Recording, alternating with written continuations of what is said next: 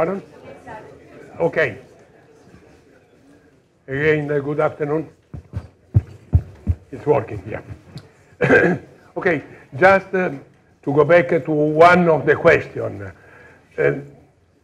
Instead to stay only on collision theory, transition state theory, and so on, nowadays there are a large effort in the better definition of rate constant. Particularly is important the work of Klippenstein, Truller, and referred in here, that is the current status of transition state theory. On that basis, the so-called quantum Rice-Rasberger-Castle modified strong collision method is giving very nice information related to the rate kinetic parameters. And in these blocks, you can observe the way reaction rate are fed inside, let's say, Chemkin program or similar program in order to define the tail kinetic mechanism. And until we are staying on the throw form, that is the way to present the Lindman constant by combining the two asymptotic behavior, low pressure and high pressure limits, we need to express the rate parameters of the low pressure limit, the rate parameters of the high pressure limit, and after that we need also 4 different parameters that are the throw parameters, that are the way he is combining low and high pressure limits. There are other ways to present this, the Lindman, the SRI, or there are several ways you can combine the low and the high pressure limit for this kind of kinetic equation.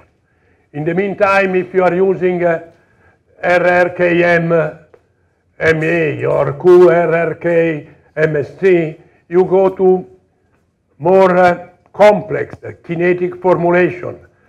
And in several occasions, you have the information of the rate constant by bearing the pressure.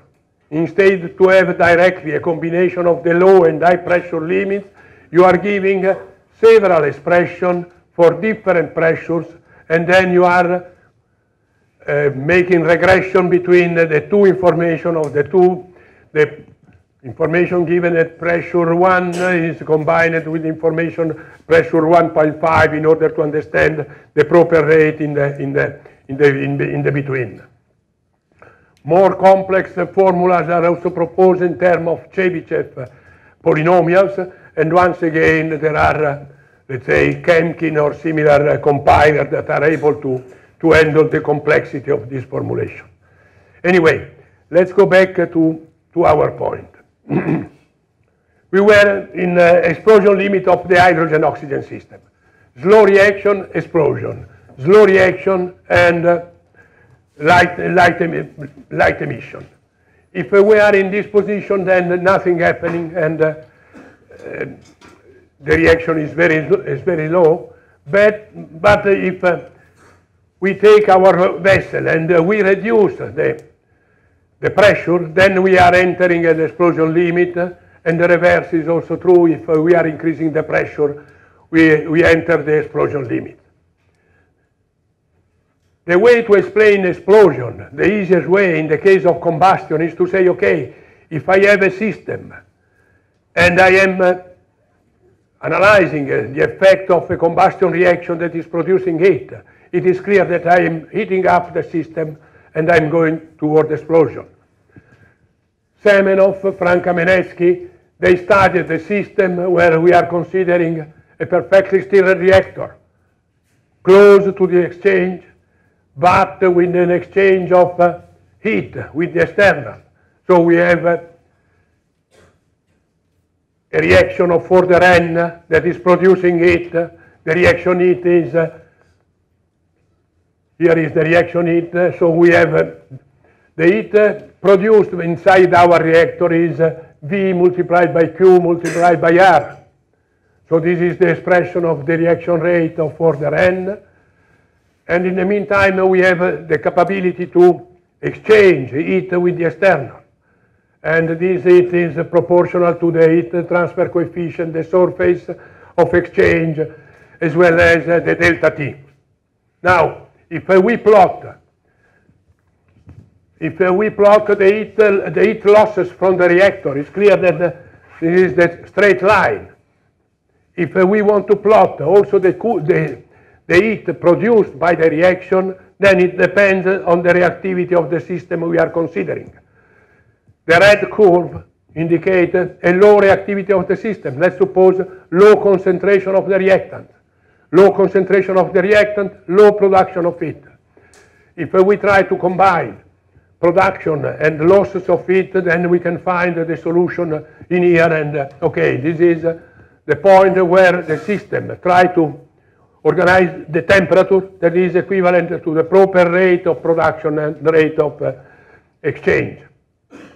If inside our system we have the blue line, so there is high concentration, so a very high concentration, it means that C power n is very high, Q1 is higher than in the case, in the red case. So we are in the situation where the temperature inside the system is always rising until we are burning all our fuels, until the complete combustion of the system. The critical condition, the transition between low reaction and explosion is when we have a tangent position between the production of heat and the heat exchange by our system. So if we try formally to say that we want to have exactly the same Q1 and Q2, but we want also to have the same derivatives, we can write that equation, and finally what we can obtain is that in order to have satisfied this relation, we can define a function of pressure as a function of temperature that, of course, it depends on the order of reaction. But in both the cases, what we can observe is a monotonic behavior. So if we try to explain the explosion diagram in terms of thermal ignition, then we can observe that we move from a slow reaction to explosion region by rising either the pressure or the temperature, or both. So we cannot explain the behavior of the hydrogen-oxygen system. So we need to verify the possibility to have explosion on the basis of the chemistry. And on the basis of the chemistry, let's say that a very simple system, chain reaction system for fuel combustion, in a very simplified way is reported in here. We have an initiation reaction. So the fuel S, the molecule S, is giving rise to a couple of radicals. And R is the propagating radicals. But R can propagate, so the radicals are attack the fuel and is forming a certain number of radical plus product. So let's say that instead to have a simple propagation, we can have a propagation where there is a certain number of radicals produced by reaction number 2. Reaction number 3 and reaction number 4 are recombination reaction. Reaction where the radicals, they disappear, either because they are deactivated with the collision with the third body, or is deactivated due to the collision with the surface. Now, if we try to write the rate of formation of radicals R, we can say that the 2 radicals are formed with the first reaction, while the 1 minus alpha radicals are disappearing with the second, 1 is disappearing with the third and with the fourth reaction. Again, if we state the steady state approximation for the intermediate radical, we are obtaining this kind of expression. And what is saying this kind of expression? That we have a numerator and a denominator. Condition of explosion can be obtained when the radicals are produced in an uncontrolled way. So if the radical concentration is rising in a very high way, then we can expect explosion in our system. So we can say that chemical ignition can be obtained by putting to 0 the denominator. And To put 0 the denominator, it means that we need a very simple algebra. We can arrive at this expression. Alpha need to be higher than 1 plus a ratio that is comparing the initiation rate and the disappearance rate. So what is necessary inside our system is to have a generation of radicals. And the critical condition, that is the 0 of this denominator, the radical concentration going to infinity, is that we need to have a branching ratio higher than 1. So we need to have propagation reactions that are very, very fast, and they are rising with the number of radicals. So let's suppose that you have 1 radical that is producing 2 radicals. So you are doubling the number of radicals in your system. If you instead to have only 1 passage, we have 2, 3, 4 passages, the number of radicals is going up, is rising with 2 power n.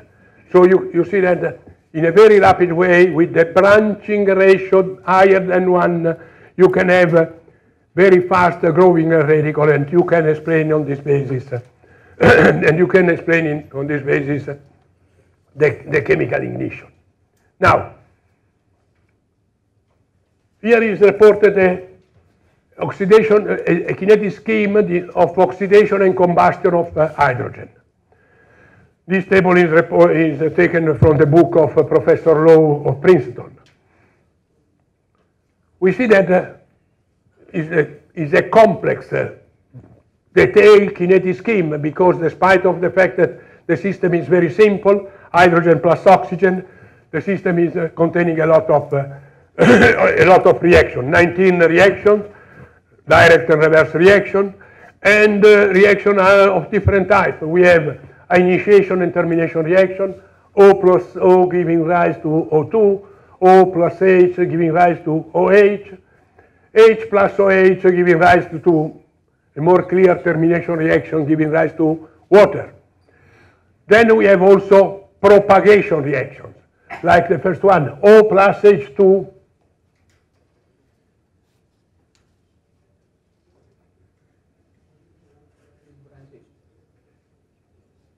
Okay, O plus H2 is not really, okay, it's a more complicated story, because we can assume O like a B radical.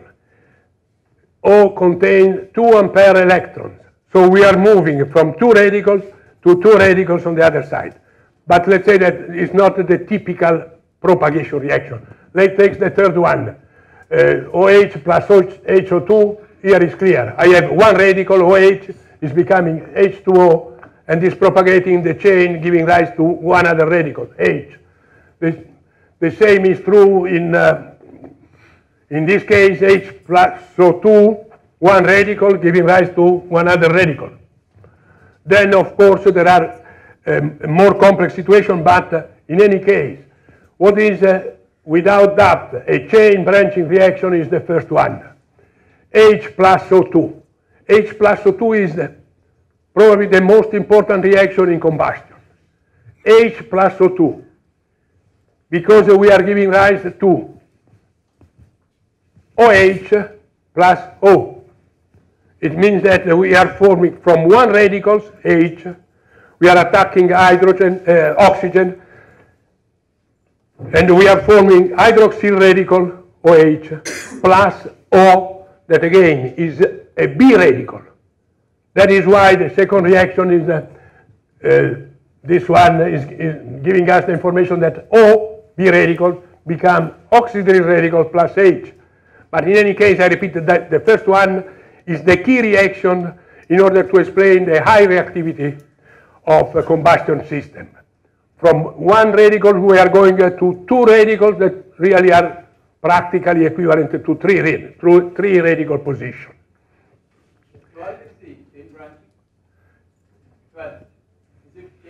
12.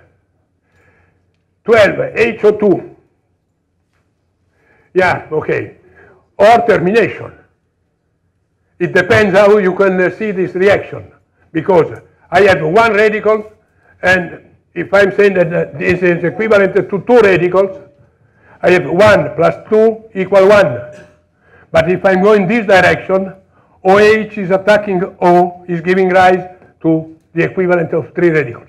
It's true. I can see chain termination or propagation. It depends on the way you are, okay.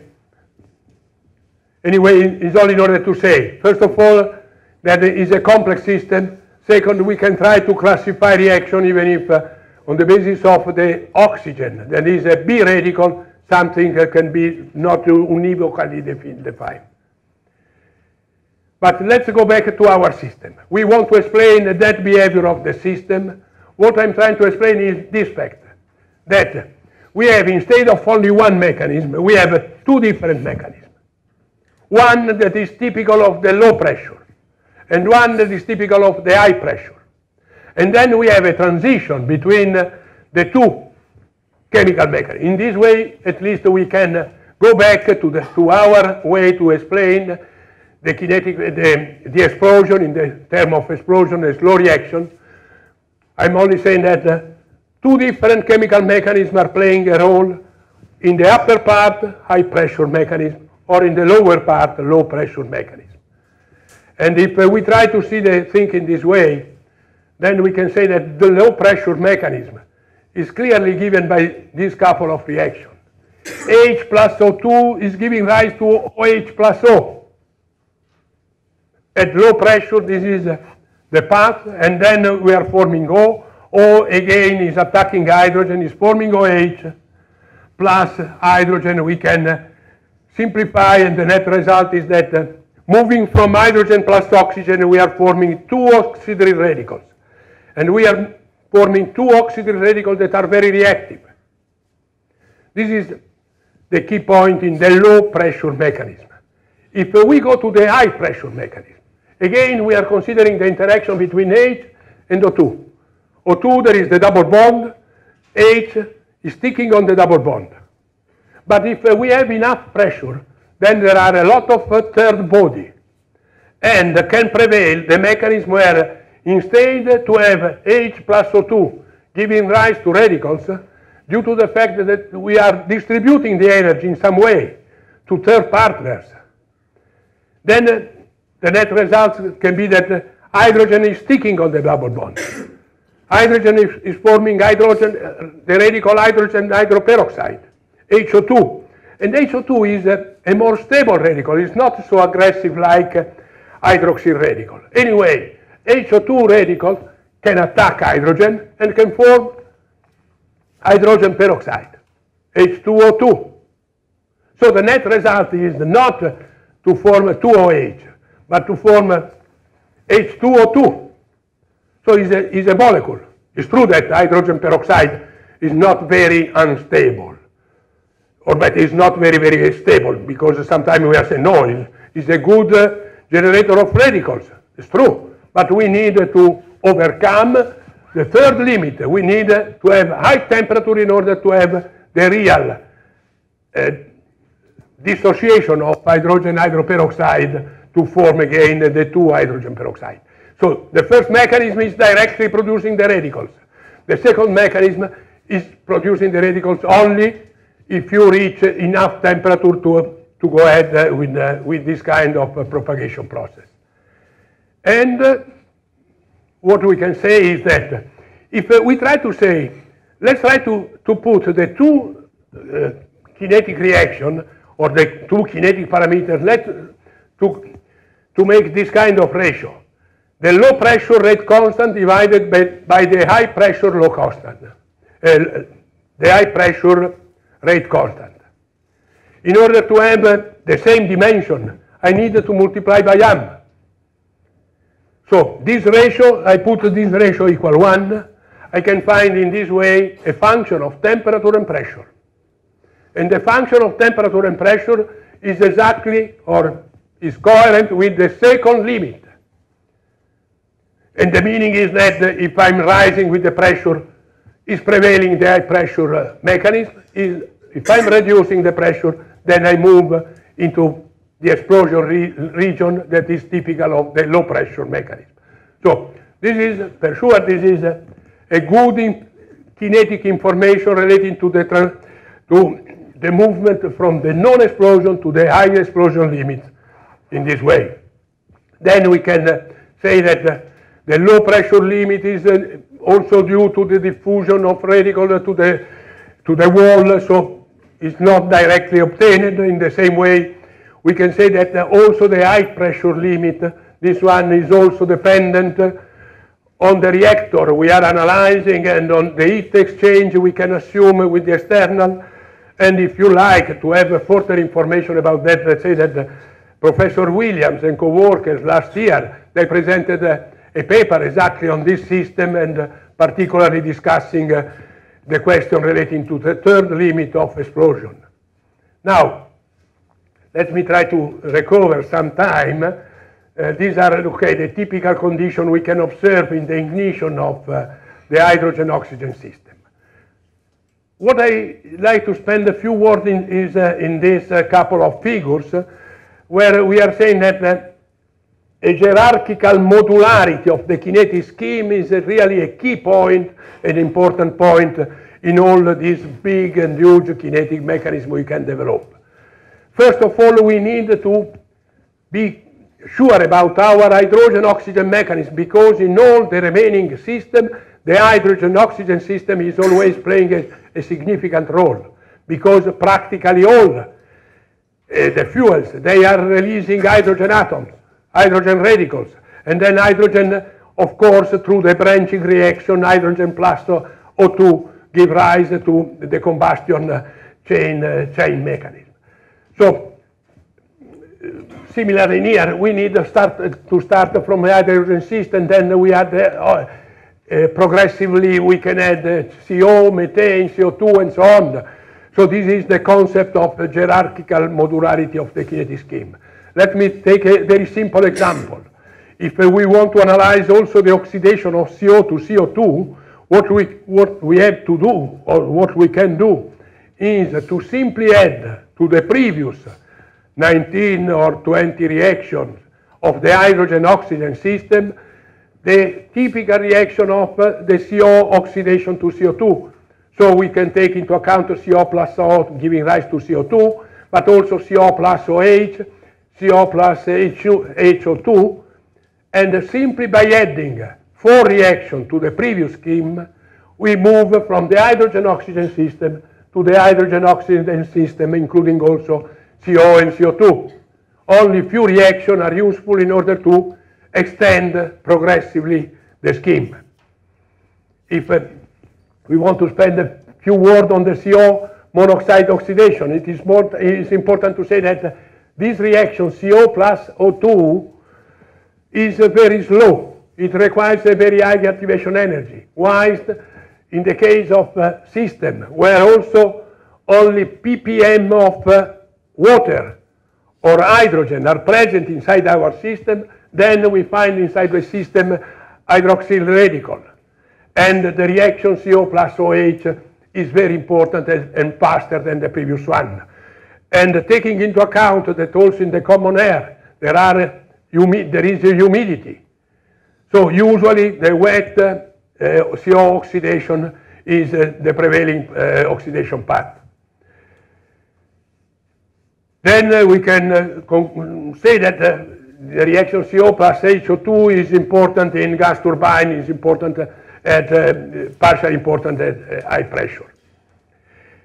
Now, if we want to make a more complex the system or the way to produce this, is clear that in this case we are proposing a temperature pressure ignition diagram for propane, oxygen, and we see that there are more complexity in this diagram. And okay, first of all, note that instead to have the pressure in here, we have the temperature. So instead to have a pressure, temperature here is reported in the reverse sense. So temperature versus pressure. But again, I can observe that there are practically 2 different chemical mechanisms, one of the high temperature, one of the low temperature. Now, we have seen already this picture, and in this picture we have also seen that the fuel conversion usually takes place in advance in respect of most of the combustion reactions. So pyrolysis hierarchically precedes oxidation reactions. At least at high temperature, pyrolysis reactions are prevailing, are preceding the successive oxidation and combustion reaction.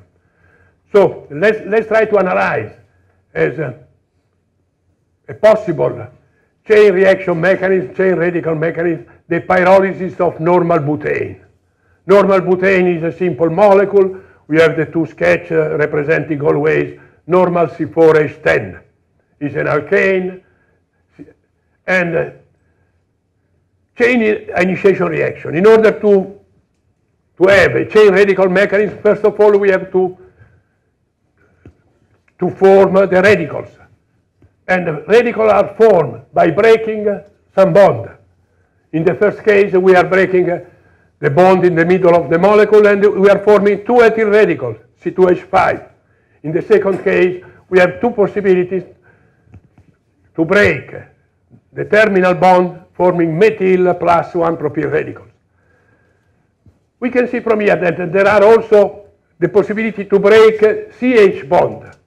But due to the fact that CH bond are stronger than CC bond, it's easier to break the CC bond, and these reactions are of lower importance. So the chemical bond with the smaller bond dissociation energy are more prone to dissociate. And dehydrogenation are less favored than pyrolysis or CC breaking reactions. Chain propagation reactions. Once we are forming the radicals they can attack. Radicals are very unstable. There is an ampere electron. They try to stabilize. And the way they can stabilize is to catch some hydrogen outside. And if we are looking to the butane, to normal butane pyrolysis, then we are finding butane inside the system. We are taking an hydrogen from the chain, from the carbon chain. And we can take either the terminal or the inner hydrogen, but after that we can have a radical decomposition reaction.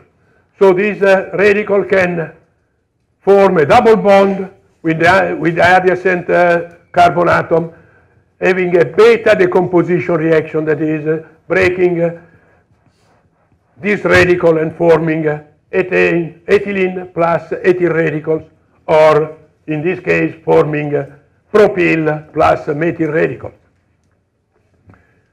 Of course, in the case of chain initiation, of course, the radicals can be hydrogen, methyl, or can be ethyl, propyl, all the possible radicals present in our system.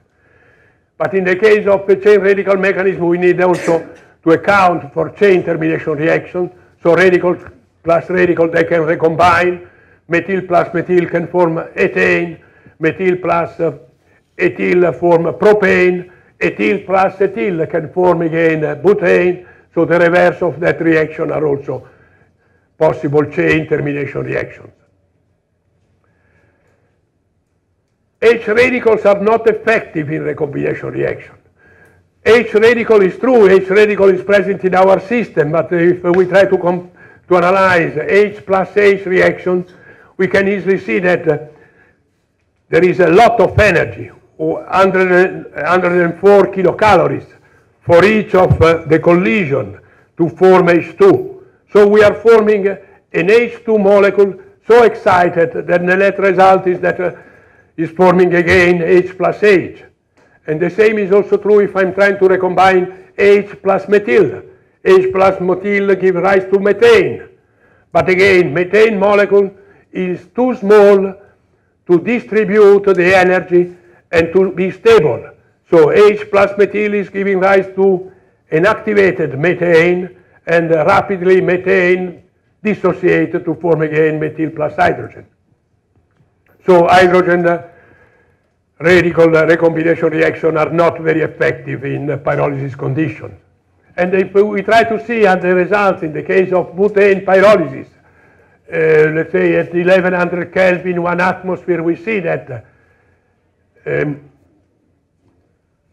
butane is decomposing, and we are forming propylene, we are forming ethylene, we are forming methane as major product. We are forming only a lower amount of butenes, mainly because we said already the hydrogenation are more difficult than the breaking of the molecules. So the amount of butenes is lower than. The other point is that we can observe is that propylene show a maximum. So it means that instead to go ahead, we have also reactions that are consuming propylene. There are secondary reactions. That is why we have in the second slide several different information. One way to see the progress of the different reaction, how the reaction proceed, is the so-called reaction path analysis. And the reaction path analysis, here given when butane conversion is 50%, is giving us the information that mostly the reaction goes through the chain abstraction reactions. There are these chain abstraction reactions that account for roughly 90% of butane combustion. Mostly, the pyrolysis process go through the H abstraction reactions. Only less than 10% is due to chain initiation reactions. Again, we can see that. Let's take this branch that is the more important one, the most important one. We are forming two butyl radicals. Two butyl radicals decompose to form propylene plus methyl. And we can have only dotted line in here indicating that the possibility to have the formation of H radical, dehydrogenation to form butane is very minor in respect of the other prevailing path. Then we have also the importance of successive reaction and so on. But let's spend a few words about the beta decomposition reactions. Beta decomposition reactions are reactions that are very, very fast, because here is reported, for instance, the normal propyl radical, C3H5, the radical we can form by pyrolysis of propane, or the radical we have formed through the chain initiation reaction of butane. Here are also reported the bond dissociation energy. Due to the presence of the radical position in this point, we see that if we call alpha and beta the two carbon bond, we have a very strong carbon-carbon bond close to the radical and a very weak carbon bond in the beta position. Due to the presence of the radicals, this bond is weakened. And the same is also true for this chain hydrogen bond. It's only 34 in respect of something that is higher than 100. The net result is that we can have, as a prevailing one, this reaction, but we can also have this kind of dehydrogenation reaction. And if we try to see at the rate of decomposition, these are only order of magnitude. Let's say that I don't mind about a factor 2 for more or less of the reaction. But what I want to stress are the two different activation energies. If I'm looking at the decomposition on the so-called beta decomposition reaction to form ethylene plus methyl, then I have something like 10 power 13, 30,000 kilocalories. If I'm trying to analyze the possibility to have dehydrogenation reactions, maybe that I have something more in terms of the frequency factor, mainly because I can break this or I can break that. I have several alternatives of dehydrogenation, but what is important is that I have 40 kilocalories per mole instead of only 30. And if you account that the exponential of the difference, exponential of 10,000 kilocalories per mole is a factor of about 100 at 1,000 Kelvin. If you evaluate the exponential of 10,000 divided by RT, at 1,000 Kelvin you reach something like 100. The meaning is that this reaction is 100 times faster than this. the value of this reaction is only 1–2%, nothing more, in respect of the other one. Another important aspect is that if instead to take normal propyl radical, I'm taking normal exyl or something like that, all the intermediate normal alkyl radical, the behavior is exactly the same. I can have as favored the beta decomposition reaction, and more than that, I can assume practically the same kinetic parameters. And here is an important rule. When I have a similar reaction, I can expect very similar kinetic parameters. So I don't need to evaluate all the individual kinetic parameters, but inside similar reaction, I can assume similar kinetic parameters. Now, we can go very shortly on propane pyrolysis. Of course, is simpler than the previous one. Again, we have initiation reaction. Again, we can say that the breaking to form hydrogen plus propyl radical are less important. Then we have H abstraction reaction forming the two different propyl radicals. We can have the possibility to form ethylene plus methyl or propylene plus hydrogen. We have again the termination reaction. What we can say is that the propane pyrolysis is similar to the previous pyrolysis of normal butane, and always the same reaction classes are always to be considered. We have a chain initiation, we have a H abstraction reaction, we have radical decomposition, beta radical decomposition, and we have a radical recombination. These are the different classes of reaction we have to account. Now, in the case of complex reaction mechanism, we know that we can write this, we can study, we can simulate the behavior of this complex reaction mechanism in terms of system of differential equations. In this case, I reported the other system, the ordinary differential equation system related to a perfectly stirred reactor. And okay, we have always this kind of differential equation in terms of system of differential equation. And the system of differential equation is depending on independent variables, let's say typically concentration. Then we have parameters of our system, and we have other parameters, let's say the kinetic parameters. It is important to study the sensitivity analysis. And the sensitivity analysis is giving us the information how concentration can vary if we are varying the kinetic parameter.